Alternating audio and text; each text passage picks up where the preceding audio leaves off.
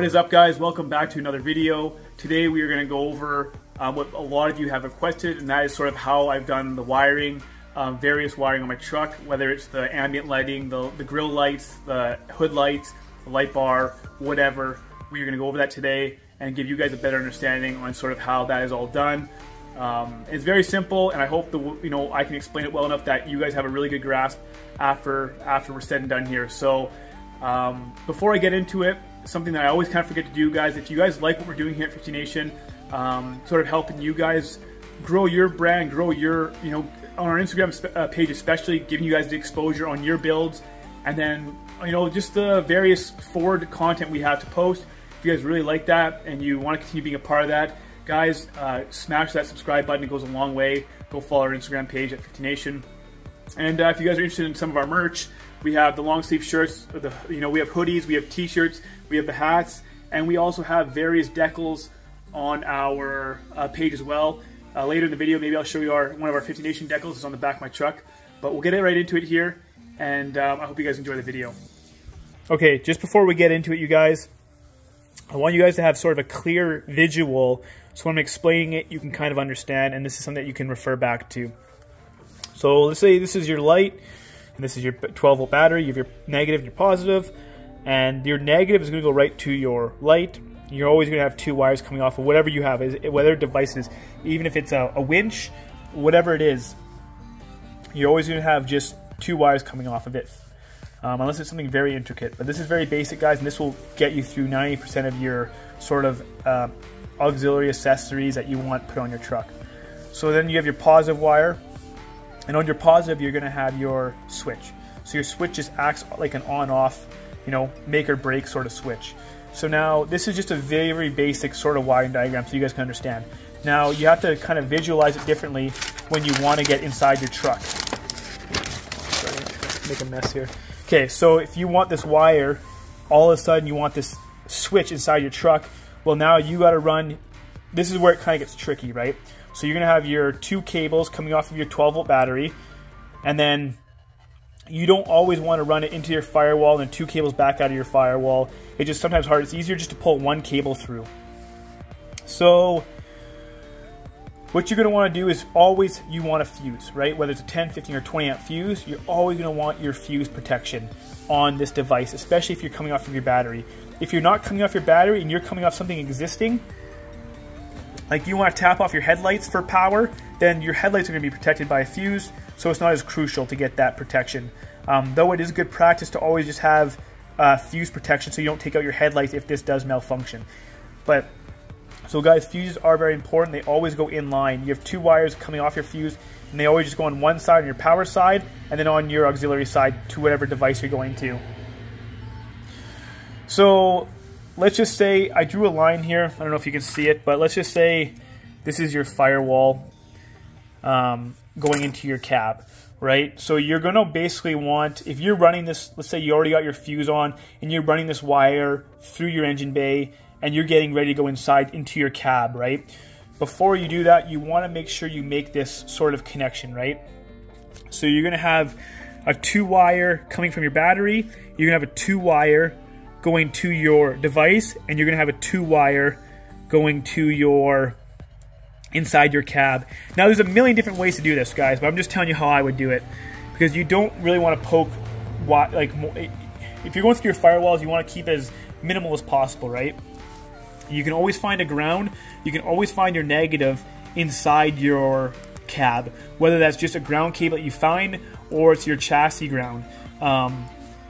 It all works the same way. So when you do your connection, basically, you're going to have your wire here, and your 2-wire going into your cab. So you always want to make this connection, obviously. And this is going to be your negative cable coming from your battery onto your new 2-wire going to your device. So you're going to make a connection there. Then from your device, you're going to make a connection here. And this is going into your cab. That 2-wire going into your cab. And then from the other 2-wire going into your cab, you want to make that connection on your positive going to your battery. So you're going to have 3 kind of connections, whether you use, however you do that, whether it's butt splices, or you just twist the wires together and you tape them up, or you use Moretz, or however you decide to do that, that's how you're going to want to do it. You're going to want to basically do a connection there, your 2-wire, your 2-wire, and your 2-wire, and you're going to want to make your connection here, going to this wire coming off your switch to your light, your power coming into your switch from your power from your battery, and then your negative is going to be connected. So I hope that's I hope that makes sense, guys. And then you're going to make sure that this is all nicely taped. If you're doing this connection inside your engine bay, you want to make sure that's all nicely taped up and not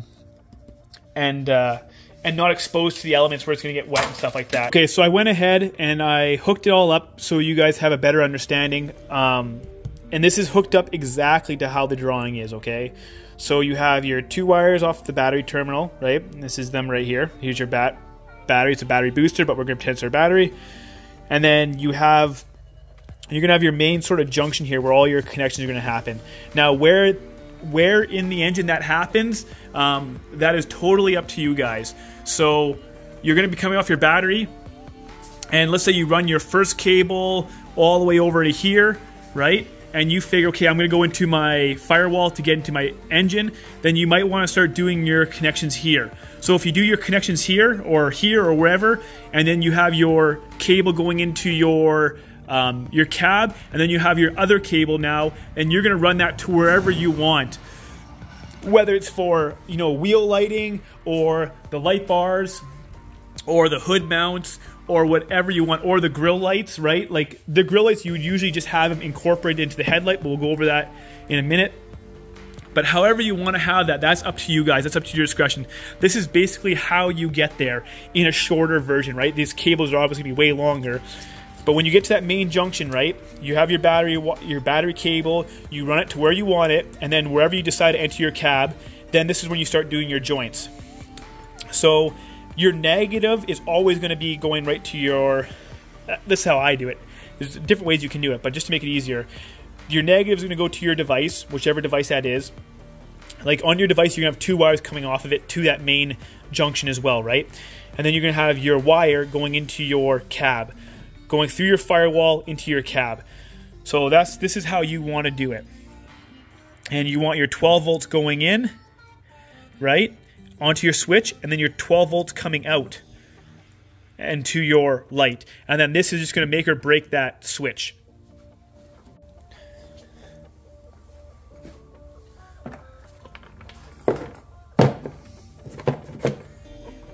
Okay, so we are ready to turn this on. And I have this just random piece of plastic I have just to simulate your dash if you were to mount your switch. Oh, I just ruined the surprise. So basically all you would do is just drill a 3/8 hole, you put your switch in, put your screw cap on. Very simple to do it. And then on the back side, you would have your 2 terminations, right? I'll be more specific on a switch in a second here. So we have our battery booster on, simulating our 12 volt battery, and here's our negative and our positive here. And then the junction, as I just kind of showed you guys how it all works. So when we go ahead and we turn the switch on, we have light, power to our LED light, and it's the same in all applications. Like I said, whether it's grill lights, LED lights, whatever. So that's sort of how it works. Now to get into more detail on the switch side of things, because that's the only part that I didn't really explain yet, is on the switch you're going to have, like, this is what this, they don't all come labeled like this. So basically most switches just have your positive termination, and then your 12 volts to your light termination. Now this one has a ground because this light is able to turn on. There's a little LED light in here. So in order for that little LED light to turn on, you need the ground. Now what I would usually do in this situation is that after I have my cable ran to my vehicle and I have, you know, the switch mounted or whatever, you can just take a little piece of black wire or black cable, and then you'd hook it onto here, right? You'd put the stake on, and then basically you run the other end to a chassis ground, so a random bolt in your vehicle. And I'll kind of explain this right now, actually. So here is our voltmeter here. And how this voltmeter kind of works is, so you have this indication here for your volts. This is for your AC. See the sine wave, the little wave. That's your sine wave for AC. That is your DC voltage with the dotted line, and that is your ohm meter to ohm it out. And then these are just stuff that I would more or less use in AC applications, not so much DC applications. You guys don't have to worry about using those. But so we'll turn our voltmeter on, and we'll take one of these prongs here. I'm going to try to do this all with one hand, so just bear with me for a second here. So we're going to shove this black right into this ground cable here. Okay, there. So that's buried in there like that. And then we take our red, our positive. It doesn't really matter if you get these switched up. The meter can figure out what end is which. So then when we put that to the red, we have 12 volts DC.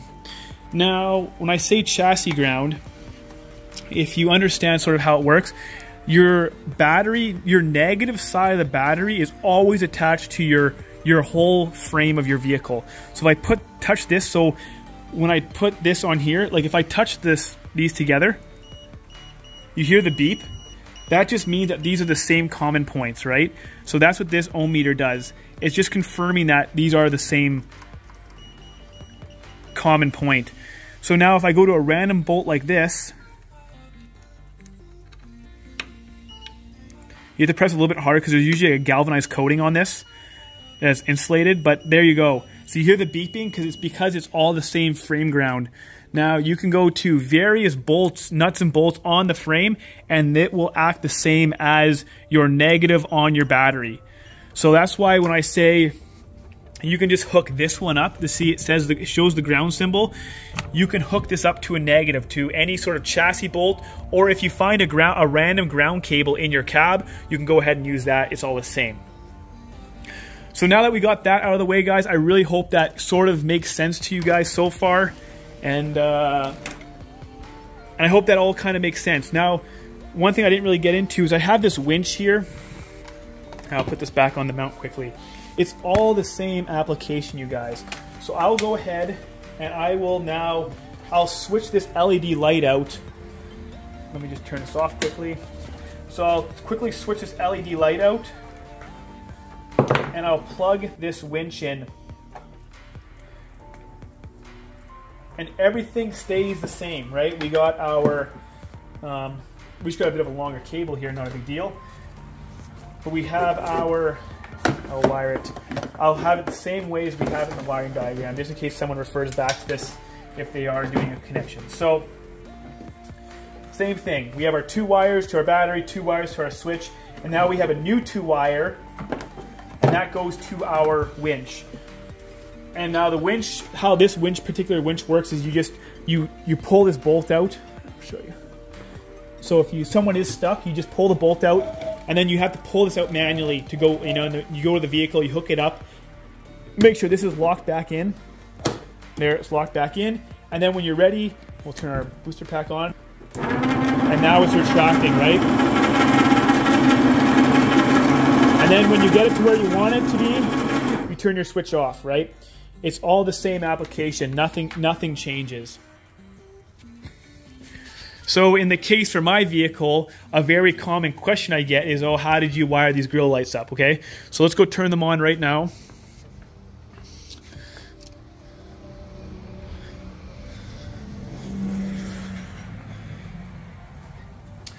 So these grill lights here are wired into the headlights. So I found out the positive and the negative of my headlights, and I just spliced those wires in, sort of how I showed you before with the butt splices and stuff like that. There's ways that you can just, I'm sure that's something that you guys can figure out. And ideally what you want to do is make a butt splice like this. So this butt splice here, I actually made this a while ago. This is basically 2 wires going into one end of the butt splice. So you have 2 wires going into one end of the butt splice, and then 1 wire coming out the other end. And then I just have it taped up all up and then you have your, that's how you would jump off. Now this goes to your headlight bulb, and now this can go to your grill lights, right? So I have it jumped off of that like that. And that way when the headlights come on, see how, look at that, perfect. So when the headlights turn off, the grill lights turn off. So that works like that. So it's very easy to do, you guys. Once you understand sort of the fundamentals I showed you over there, and then you can go ahead and you can apply it to the whole vehicle. It's the very same. You run your cable to where you want it to, you get your one cable inside your cab, and then you run your other cable to your, you can even hook these up individually on a switch if you want. But stuff like this, you want integrated with already existing sort of stuff, so it all works kind of coincides, so it just looks more proper when you pull up to a grocery store and everything kind of comes on, comes off at the same time. You're not just flipping a bazillion toggle switches. Now on my truck, in instances where I have toggle switches working for me, is my wheel well lights. So we'll push this one in, and that beeping's really annoying. Anyways, so here are my wheel well lights, and just like that. And then this is my hood lights, just like that. And then that's my bumper light. They're all on the same switch. So now everything's kind of on, right? Like that's what, I'm gonna close this trunk quickly here. Actually, I won't latch it all the way. So now you can see a bunch of my accessories are on now. And then if I go and then just turn those two switches off,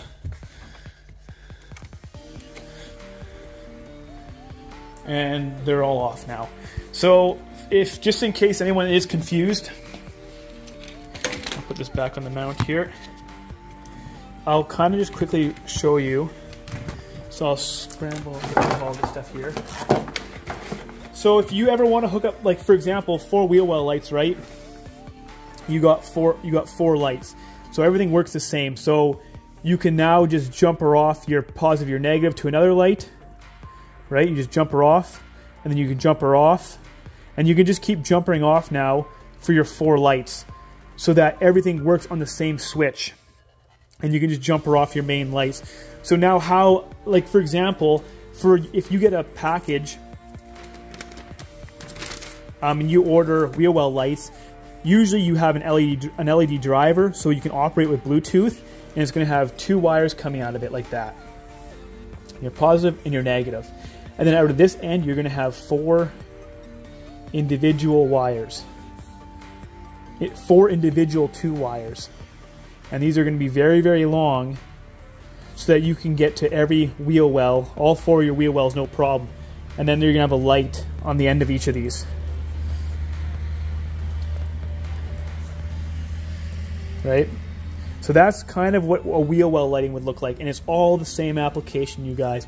You take your 2 wire to here, you go to your switch here, right, inside your cab, and then this goes to your battery, and that goes to your battery. You have your fuse, right, and then this goes to your battery, and that goes to your battery, right? So we'll just go around here. Here's our battery, 12 volts, negative here, and this goes to your positive here. So it's always the same application. There's always just going to be 2 wires coming out of most of your devices, right? And then you're going to have your, 2 wire, positive, negative, same thing, right? And then this will be a Bluetooth driver, right? So that you can, on your phone, you can turn these on and off on your phone if you want, or you can change the color. Like there will be an internal switch, but if you have it turned on your mode, if you have it turned on your remote, it'll always be on, and then you can still use this to toggle it on and off. But that's how you change your colors and stuff like that. You'll have like a Bluetooth LED driver, but just always the same. Your winch has your 2 wires, lights have 2 wires, your grill lights 2 wires, and it's all the same application. As long as you can understand sort of how this all works, the rest is very easy, you guys. But I will leave the video there, guys. I know it was pretty long-winded, and I hope you guys gained a lot of kind of knowledge from that video. Sometimes it's hard to translate your thoughts into words and sort of make so I hope none of you guys are leaving with scratching your heads or more confused than you already are coming into it, guys. I hope that cleared up on a lot of your issues, and hopefully you guys can tackle these kind of jobs yourself. And if you guys have any more questions, guys, leave them in the comments. And if there's something else that you guys want me to touch on, also leave them in the comments, you guys. Please subscribe. Thank you guys so much for being here, and until the next one, you guys.